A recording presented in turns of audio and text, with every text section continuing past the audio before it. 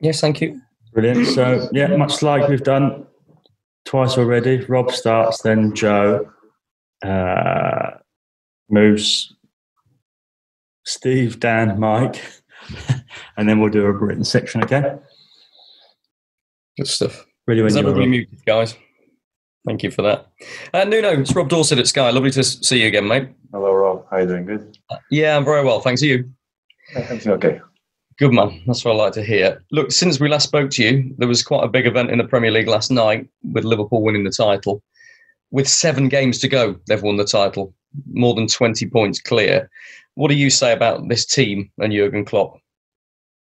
Amazing. Liverpool, I think, for the past 2 seasons, the consistency and the level of their performance has been amazing. And simple is Jurgen is so good. Congratulating him, his staff, and his players, fans for becoming champions. Truly amazing. Do you expect them to, with a young squad that they've got and with Jurgen Klopp in charge, to dominate the Premier League for the foreseeable future, years to come potentially? Nobody knows, Rob. We still have this season to finish. One thing is decided already in the season and well decided. So let's finish the season and look forward for the future. Good man. When you see Jurgen Klopp winning the Champions League, the Premier League, do you, and I mean no disrespect to Wolves in this regard, but you're still fairly new you're still a young man, you're still fairly new in your own coaching and managerial career. Do you look at that and think, I want a piece of that? One day, do you want to manage at the very top level with some of the very big clubs? And again, I mean no disrespect to Wolves, but the likes of Man United, Liverpool, Barcelona, Juventus, and attacking trophies every season. What I know is the recipe for success. It's hard work and consistency on your day. And the best way to do that is focus. What you have to do on a daily basis. Don't look ahead of you. Focus on the best way to deal with your present. This is what we do. This is what I do. And I know it's what do you never allow yourself to think, to dream, to sort of plan your career further ahead? Every day of my life. And I dream of the next day in front of me. Yeah, good man. I mean, look, I know I appreciate totally that you don't like looking forward too much, and I totally understand why. So can I ask you briefly to look back, though, because it's just over 3 years you've been in charge now at Wolves, and you've gone from mid-table in the Championship to top 6 in the Premier League last year and this year so far, last 16 of the Europa League. It is quite an extraordinary story, Nuno. Is it beyond even your hopes and expectations when you joined the club? It's difficult. It's difficult to talk about that. What I know is that I'm very proud of the work that we've been doing since we started in Championship. Like you said, I think we begin to build something. I think we did the right things, and we are still on a building process of what we expect to be a very good team of football that has achieved already important and remarkable things in the history of the club, but still has a long way to go. In terms of raising and being consistent and playing well, performing well, becoming better. There's still a lot of room to improve. So this is how I look things, Rob, honestly. I cannot lie to you that when we started, we didn't know what was in front of us. But what we knew that we had a fantastic club to take care of it and try to become as huge as it was in his past history. So this is something that we look at. We visit the museum a couple of times and we see that Wolves is huge. Good man. I mean, the way the team have come back from the break with 2 straight wins, again, it doesn't come as any surprise to us that Wolves are doing that. Does it come as any surprise to you, the conditioning of the players, how sharp they look, the levels they've come straight back to play at? I think we will be able to anticipate well the scenario of the pandemic. I think before the lockdown, we prepare well in terms of individual planning for the players, the way they have to behave, change their behaviors, their normal life. And then since we come back, since the phase 1 on individual training sessions, the players have been amazing. And this is our philosophy. It's like trying to fill a big bottle of water. Each day you have to put something in that because you're gonna need it for the future. It's a simple view So this is the way we work. So that cannot be a surprise, because as long as we keep this belief and this work ethic, we are ready to compete. Two more from me, and I'll let the other guys crack on. Traore obviously set up him and his goal against Bournemouth, and the stats I've been looking at, the two have combined for 10 league goals this season, where one of them has directly assisted the other. That's more than any other duo in the Premier League. Why do those two in particular click so well together, do you think? I think it has to do with complicity, has to do with small societies. We cannot look now only this. We have a lot of things that we need to improve, and a lot of things that worked before for us in the past. The routines of the team, the dynamics are keep changing, and the opponents are different. So it's not only... of course, we have to praise the work of both players, but it has to do with a lot of dialogue, a lot of knowledge and characteristics that you have to take care of each player, because it changes. Some players are faster than others. Some players take more touches than others on the ball. So all these synchronized situations that happen and can lead you to a goal require a lot of hours on the training pitch. So I'm proud of that, and proud of that, but that's not enough. What's ahead of us is so tough, and it will require from us so many things that we have to keep on building and finding new and good solutions for the team. Thank you. Last one from me. Villa are obviously desperate for the points with their battle at the bottom of the table. You're equally desperate for the points, of course, at the top, but you've got a really good record against the bottom four teams, 100% record against the bottom four so far this season. But do you expect Villa to be very dangerous because of just how desperate they are for those points? I expect Villa to be very dangerous because they have a good team. They have good players, and table doesn't mean anything. This mini tournament that we have, this tight schedule that we have, anything is possible. Anything is possible. So we look at Villa as a strong opponent because Dean Smith, I know him, I faced him in the championship, I faced him before, and their ideas of football, the players and the talent, this is what we are really focused on. Tomorrow is a special game for everybody in the Midlands. So let's compete well. Let's compete well in a very different but tough environment. Top man. Thank you, Nuno. Over to Joe. Hi, Nuno. How are you? Hello.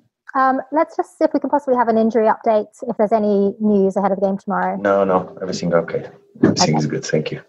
So 1 week into the restart and the top four race, it looks to be shaping up pretty strong. How do you feel about the top four race now that we're 1 week into the restart? And how does it feel for Wolves to be in the thick of it this year? What a tough question. We don't think about that. We don't think about that. There's no race for anything. The race is to compete and to play and to improve, to enjoy, to make good games of football. This is the highest challenge that we have, to produce good football so the people that are at home enjoy. And when they come back, they see again good football. This is the challenge for every team in this moment. Okay. Villa seem to be improving every game. They had a strong start when they played Chelsea. They were leading for 17 minutes. Wolves have had some slower first halves. Is that a concern of yours? You never know what can happen in the game. Nothing is predictable. You can plan it in another way, but the game will tell you a different story because there's so many things that can happen. So starting stronger, starting second half, first half, no, it doesn't have to do with that. It's prepare yourself today like we did, and then play the game. Okay. And it seems that you're having a bit of a luxury dilemma with the decision over Diogo Jota and Pedro Neto. Neto seems to be improving all the time. How tricky is that decision-making getting for you? Every game requires from us. It's not tricky at all. It's simple. It's just decide based on what you think is better for the team.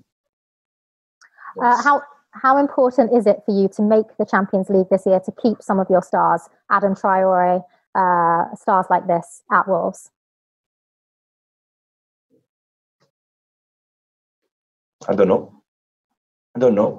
I think that's not the reason they are here. I think the reason is that we enjoy working together. So don't have to achieve nothing as long as that to retain. No point on thinking about that.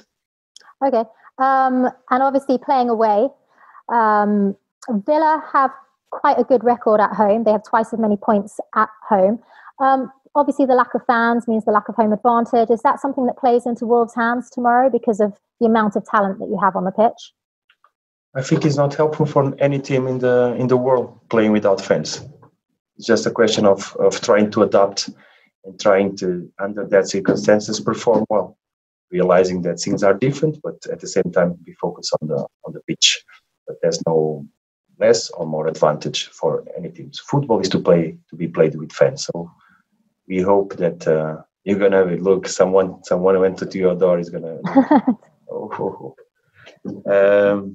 That okay. So let's play. Okay. Thank you very much, Nuno. Thank you. You're so much. Nuno, not much has gone wrong in the 3 years of being in charge at Wolves, but you did have a bit of a chastening defeat at Aston Villa a couple of years ago. What are your memories of that game, and what did you learn from it? We learned a lot. It was a tough moment in our first season, and it was a game that we didn't perform well, but was an important moment to take good lessons from what was required in that moment to proceed. But it's no reference now. We know the games are coming thick and fast. It's just the way they have to. But do you have a bit of an advantage that Aston Villa will now be playing their fourth game in just 10 days? Yeah, it's been tough for everybody. I think the schedule is tight, and for us, it was tight since the beginning. I think 50 games in one season for us is also many more than other teams, and it's very demanding on the players. All the teams in the Premier League, Villa, us, whatever, and you can see each game that you watch is being very demanding for the players. It's a tough period. Is that made harder by the weather? And of course, it's a lunchtime kickoff as well tomorrow. Yeah, and the temperatures and all these things. All these things we have to be careful, be really careful because it's not a preseason. We didn't have a preseason. Nobody can honestly say that this is the best way to prepare a football team. Thank you. Thank you.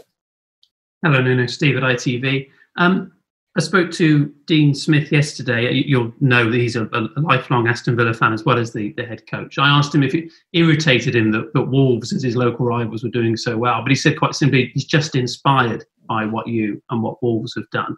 I saw they spoke very highly of Dean Smith as well. Obviously, you came across him at Brentford as well. You think they're heading in the right direction?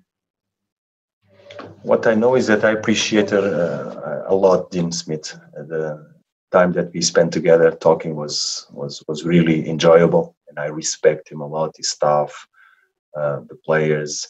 Of course, we are rivals, and it's special for us. But Dean Smith, particularly, I appreciate, and I'm very thankful of the words I already read and listened to these words. And it's both ways, enormous respect and admiration.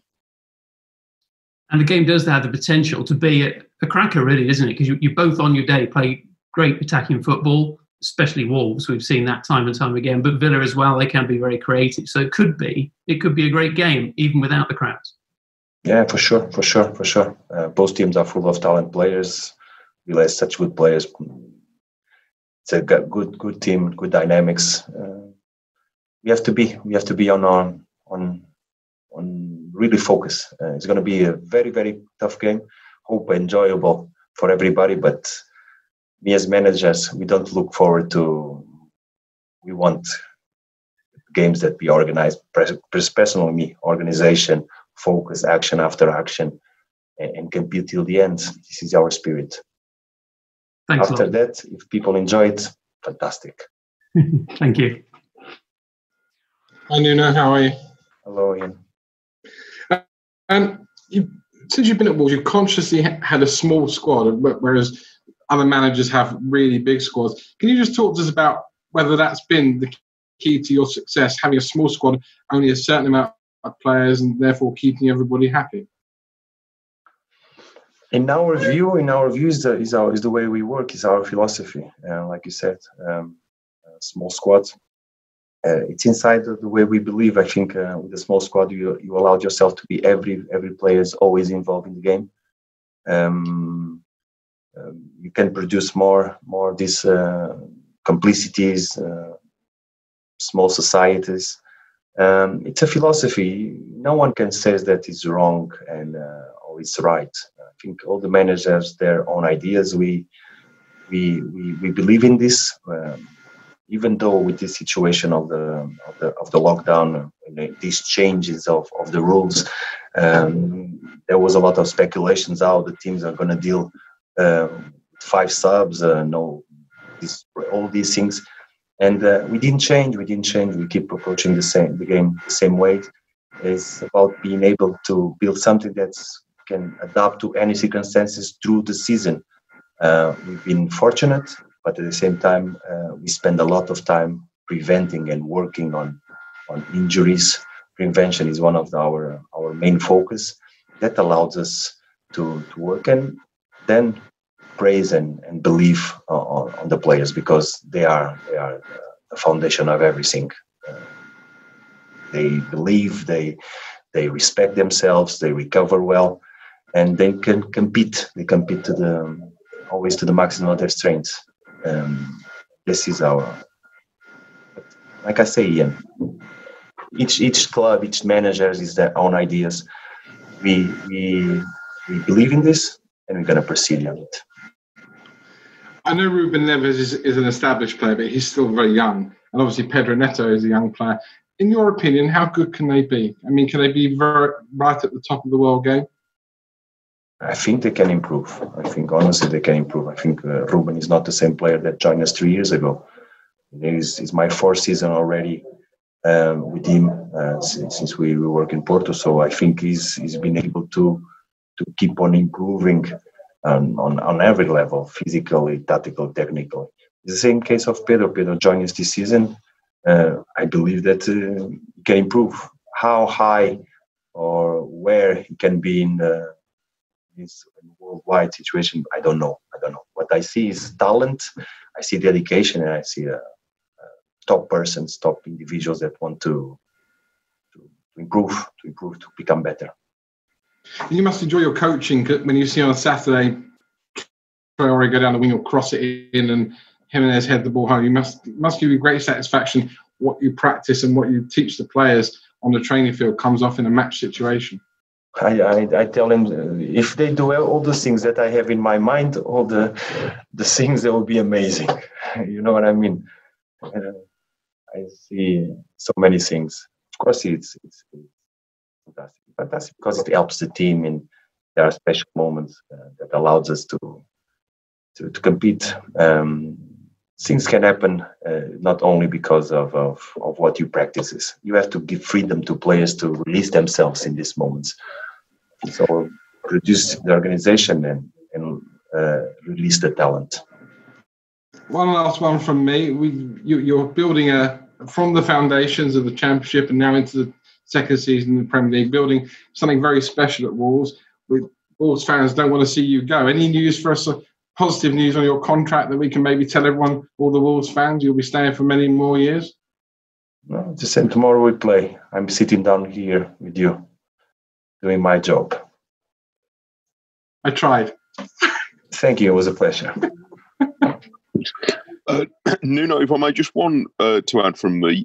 Normally, at this stage of the year, you would be about to start pre-season if you hadn't started it already. As well as all the training, you would be in organising transfers and things like that. Obviously, that will come in a few weeks, and it'll be in quite a short space of time. How far are you and your staff able to make some arrangements for that? I know, given that I know you work very much on a day-to-day and one game at a time basis. Can you make some planning for whatever that's now going to be? course, we have to look, but it's not the moment to work on that, because it's not the moment. Just that, Mike. It's not the moment. Not even to speak about that. Of course, we have to plan, but what we have in front of us is a certain amount of uncertainty where really we're gonna end the season, because after we still have to compete on the Europa League. So it's very, very hard, and it's complicated for all the clubs. Even the window transfers has changed. The dates are not clear. How we're gonna operate during the market it's a question point. Nobody knows. So let's not focus on that. What we know is we have a good squad, Mike. We have a good squad. Indeed. Yeah. Okay. Thank you. Okay. Can I just ask the broadcasters to leave, please, or stop recording?